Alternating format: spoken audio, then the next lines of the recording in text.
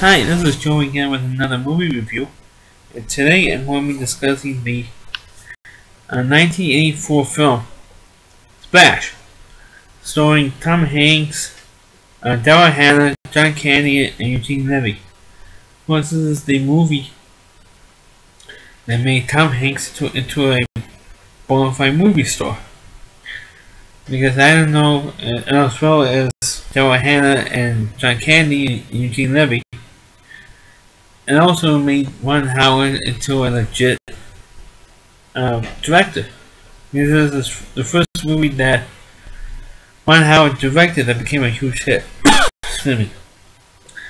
It also was written by Babalu Mendel and Lionel Gantz, who know Ron Howard from his years on a little television show that he did called Happy Days. So they were writers on Happy Days. And he also wrote the screenplay for this film. And with this movie, in case those of you who have never seen it, and so Tom Hanks as the movie starts off when they were in Cape Cod, like 20 years before the movie supposed to start. They wrote a prelogue where Tom Hanks was in Cape Cod with his family. He fell off a ship and he sees this little girl in the water who happens to be a mermaid. Then you jump forward 20 years to New York City.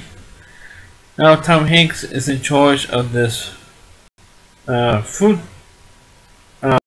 market that sends fruit out to various supermarkets and various fruit sellers. And of course his brother's John Candy, and occasionally who works in the business. And the business was started up with their father.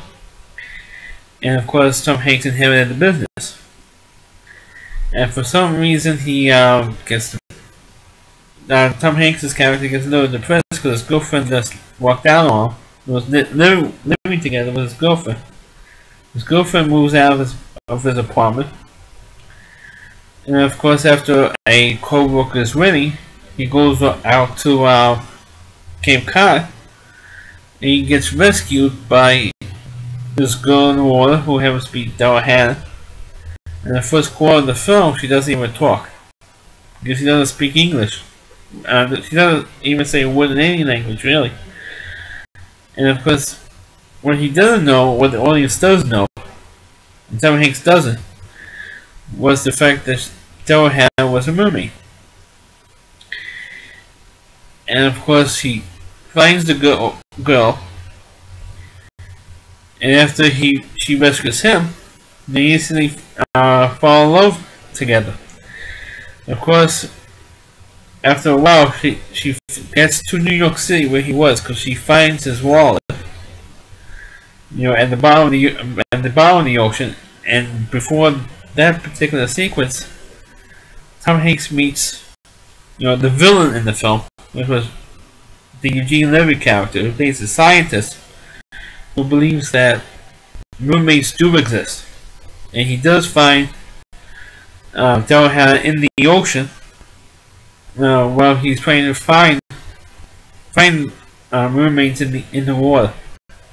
Excuse me, I have something in my eye. So what happened was when Darryl Hannah finds Tom Hanks' wallet, he swims all the way to New York, specifically to Liberty Island. And of course, one of the screenwriters, I think Lionel Gantz, I believe, plays this tour guy. He's in the hat and he's in the uniform, giving this little crappy speech that he does about the Statue of Liberty. And then, of course, Darryl Hannah walks out of the water. Actually, of course, she's naked, because mermaids are naked. And of course, out of the water, the reason why she has legs is because one of the beliefs with mermaids is that they have legs out of the water and they have fins in the water. And they have this line in the movie. I think I reversed it, but they have this line in the movie. And so she's naked in the Statue of Liberty. So of course, when the tour guy sees this naked woman, he yells out, "Bocce balls!" And of course, everybody turns around and goes nuts. And there's this guy who has his arm around her hat thing, and his buddy's taking a picture of him. Did you get it? Did you get it all? Did you get a whole body? He goes, yeah. And everybody's going, of course, nuts. Just of course, she gets arrested. And of course, the cops found her on. She had Tom Hanks' wallet with her. And of course, the cops contacted him, and that's how he finds her and brings her home. And of course, the next few cuts they have, sex. Sex on top, which you really don't see. Sex in the elevator, sex on top of the refrigerator, sex in the hallway, all over the place. And of course, there's one of the most famous scenes is when she, in the middle of the night, she goes into the bathtub. And of course, she fills up the tub of water, she puts salt in it, and she lays in there and she calls friends. It's like one of the more iconic scenes. But, of course, like I said, most of the film, Darryl does not say a word. Now, of course, when she's watching TV, Tom Hanks got addicted to watching television. And, of course, she watches an old episode of the $10,000 Pyramid game show. And during one of the commercial breaks, she sees a commercial for Bloomingdale's. Which is like, those of you who have never been to New York City, Bloomingdale's is an iconic department store that's on 60th Street and Lexington Avenue. And it's also on 59th Street. That's a big store. It's on the whole city block. And he says, oh, take me to Bloomingdale's. So you actually see her in Bloomingdale's. And after she does a boatload of shopping, she gets to the TV department. And she's watching, all these TVs. And of course, they show some iconic television commercials.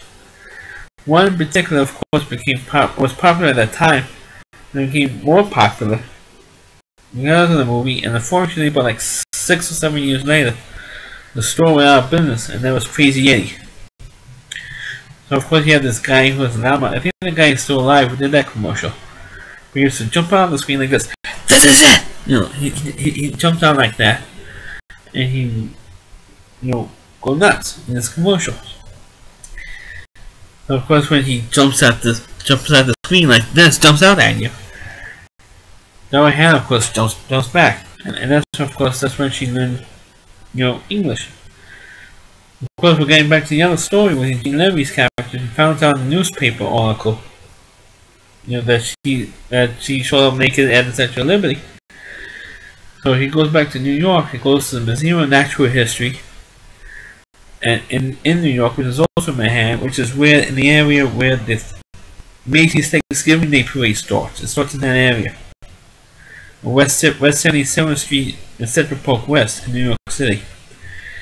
And it says, "Oh, this goes a mermaid." And all the other scientists that are laughing at him say, "Oh, you can't prove that." Well, yes, I can.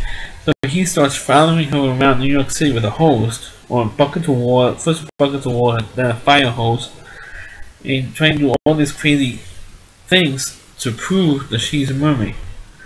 Because he's trying to get her legs wet. And so you get her legs wet, she's going to show that she has fins. So of course, that's eventually what he does. So Darryl Hannah, she gets captured by his fellow agents and dumped off at the Museum of Natural History. And of course, Tom Hanks' character tries to get in to see her, and I can't get in to see her because of security reasons. And he tracks down Eugene. I don't know how in the world he tracks down Eugene Levy to the dentist office. But he do have some physical comedy in the dentist office to the point where he sticks his leg in Novocaine. Because when he's in the dentist office, Eugene Levy's character is, because every time he tries to track down Darryl Hannah's character, he gets beat up by the same guy. He gets beat up, he gets a broken arm, he gets a broken collarbone, he gets chipped teeth. I mean, he really gets really physical in the film. And of course, Tom Hanks gets in the scene and they broke her out. And of course, he had this big chase scene from 77th Street and Central Park West down to downtown Manhattan, where she, of course, big shot, spoiler. They escape, and he goes, and Tom Hanks' character goes with her in the end of the film, and that's how it ends. But in the film, I thought it was a very good film. I saw it recently, as a matter of fact, the day before I'm doing this video, I saw the Cisco and Ebert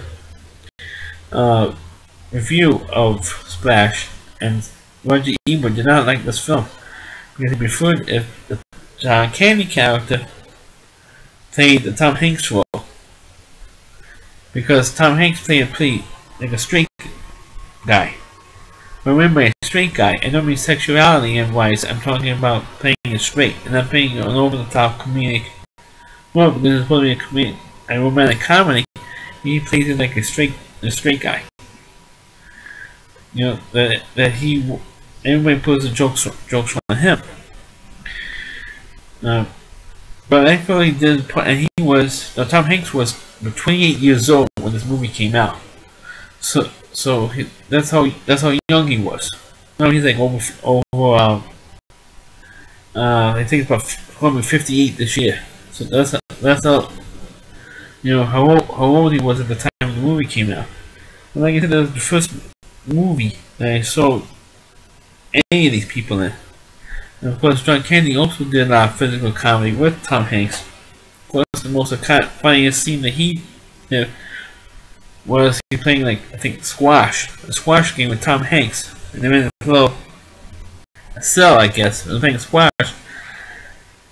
And John Candy said, "Okay, I'm ready to play a game." I said, "You ready now?" I said, "Yeah." So John Candy serves the ball. So you ready? He said, "Yeah, I'm ready. Let's go." So he serves the ball hits off the wall, and it hits John Candy on top of the head, and he goes down. That scene got like the biggest laugh. But like I said, this movie came out. It was very successful and made a star by everybody. Like I saw Tom Hanks, like I saw Darryl Hannah, John Candy, Eugene Levy, of course, make Ron Howard into have over a 30-year career making movies. And of course, the next year, Ron Howard made Cocoon. Then he made eventually makes movies like Backdraft, and of course, Dangerous, Beautiful Mind, and all these other big films. But this was the film that really started his career as a film director. And of course, with Tom Hanks, he made like 4 movies with Tom Hanks in 30 years. The next one was Apollo 13. They made together with the Da Vinci Code, which I did a previous review on, and of course, Angels and Demons. This is a sequel to the Da Vinci Code. So that's my review of Splash. Please like my videos, please comment on, and please subscribe to my channel. Thanks for watching.